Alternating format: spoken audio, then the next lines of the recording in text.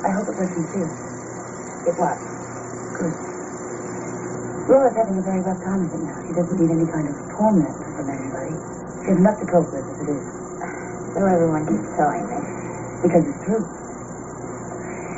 Anyway, what I wanted to say was, I know what it's like to want somebody and have them bring somebody else. It can be a very hurtful and very painful situation.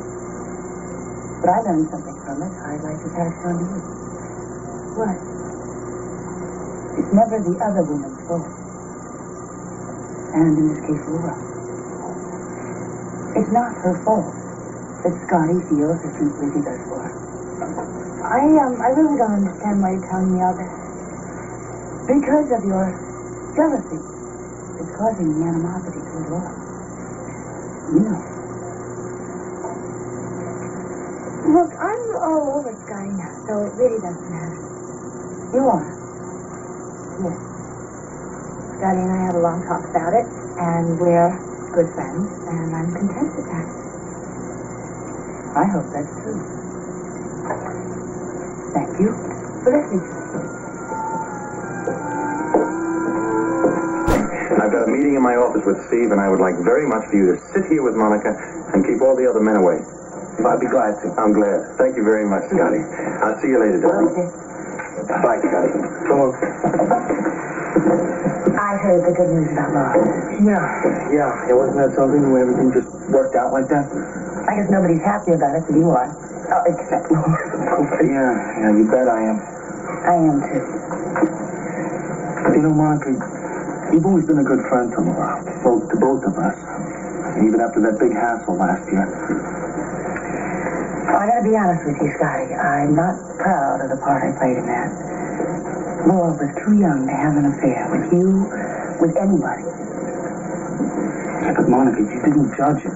And you didn't condemn it. And you were really trying to help Laura. Well, I could see that she was confused. I have known that feeling many times. I thought it better to put her on the pill than have her go and get pregnant. But I was wrong. Very wrong to do it behind my back. No, because you really cared about Laura. I did. I still do. Only these days I can't quite figure her out. What do you mean? Well, she's so young in so many ways, so grown up in so many ways, I really don't know exactly how to treat her. Yeah, I know. But Monica, Laura, she's not a child anymore. She's a real woman. Do you know what I mean? I think I do.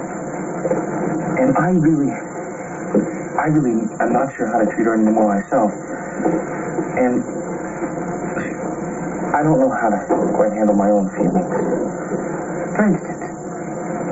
Well, Lee and Rick, they advised me not to get too serious with Laura. Because they say that she's too shaken up and confused by everything that's happened. Well, that makes sense, doesn't it, Scotty?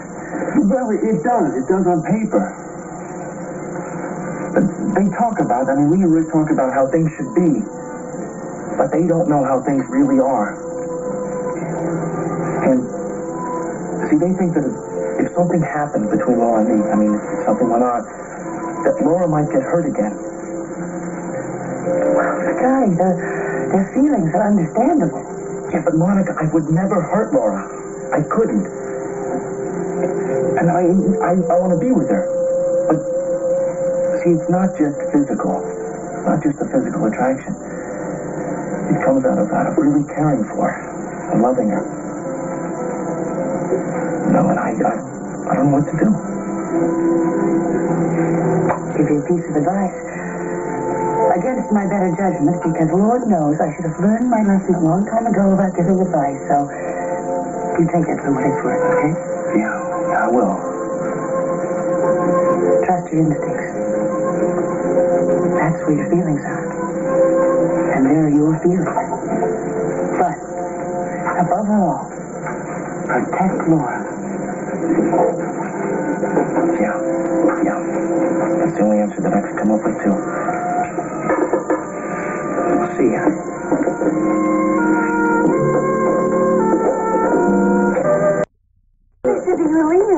say good night. It was very nice to see you again, Laura. Thank you, Dr. Quartermain. And again, I cannot tell you how happy I am about the way things turned out with you and Judge Stallman. Thank you, Monica. You're welcome. I'll see you tomorrow at the hospital, okay? Absolutely. Good night, Monica. Alan, Scotty. And I'll see you in Gail's office for coffee, right? Okay, that's a date. And I'll walk you to the door. That's the thing, too. Don't forget, we have to find time for our secret shopping trip. I'll talk to you as soon as I see Jack. Good Good night. See you soon. Good night, both of you We again. don't have to make a habit of getting this walk. Oh, good. Take care. Thank you. Good night. Good night. Drive carefully and watch the ice. Well, all in all, I think it was a very successful evening. Everybody seemed to enjoy themselves? Yes. Did you enjoy? Oh, yes, of course I did. Now I'm exhausted. I think I'm going to go to bed early. I hope you won't stay up too long. No, I won't. Yeah, well, I've got to be leaving pretty soon myself, but I do want to take Laura through the chemistry one more time. Well, that's important. Thanks. Listen, I got to make a call. Laura? No. I want to call Monica Quartermain. I want to ask her if she'll help me pick it out. The ring. At this hour? I know it's early, but you'll understand. Monica is always, well, she's always understood the situation about Laura and I, you know, for anybody.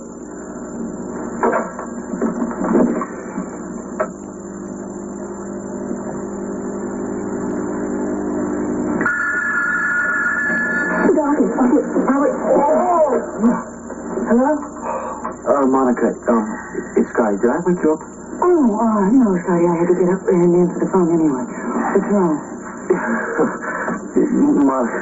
Nothing's wrong. I'm just calling to ask you a favor. I need you to help me do something today. What? Well, I have to pick up something very special for Laura. But see, I don't trust my own judgment to do it.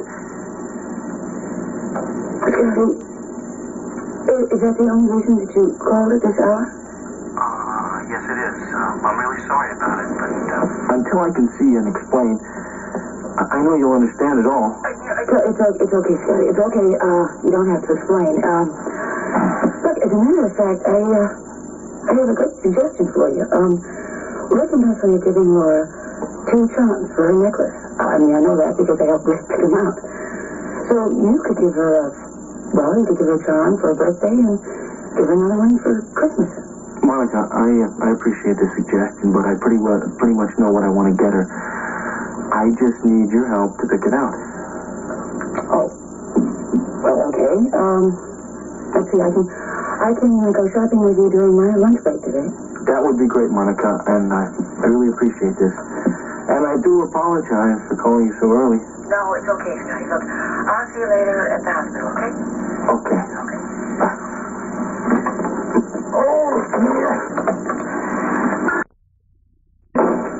George, have you seen Scotty anyplace else? Not since I was this morning. I have. I found him at the payphone on 5. I should have known to ask you first, Bobby. Hi there. Oh, hi.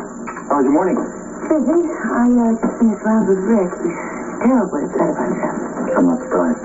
He just hasn't slept and he refuses to go home. I can understand him wanting to be with Heather until he's certain she's out of danger. So, what are you up to now? Waiting for Scotty so we can go on a little shopping junket. Oh. Oh, well, hello. Oh, Monica, Alan, hi. I'm sorry I'm late, but I was talking to Lee on the phone, and it's turned into a long call. That's okay. Are you ready to go now? Sure. I'll ride down with you. Come on. Hey, Alan, listen, really, thank you for letting me borrow Monica. Well, I just hope that your shopping excursion's a big success. Oh, where do you want to go first? Well, I thought maybe we'd go to that little jewelry store that's in Lee's office, if you don't mind. Oh, well, sounds like you're talking about a rather extravagant present. Well, it can't be too extravagant for what I have in mind. Come on, then. Happy. Open the elevator. Do you have to write a story? Thanks, Dr. Quartermain. Listen, I hope you realize I don't let Monica go shopping with just anybody. Oh, I really appreciate it, because I really do need an expert opinion. Bobby, where are you off to? Just running to last minute out. You got something? Listen, if you get back within an hour, I'll be in the cafeteria, okay? Okay. Bye. Bye now. Quick, no. I'm in a hurry and I don't have time to email. Why?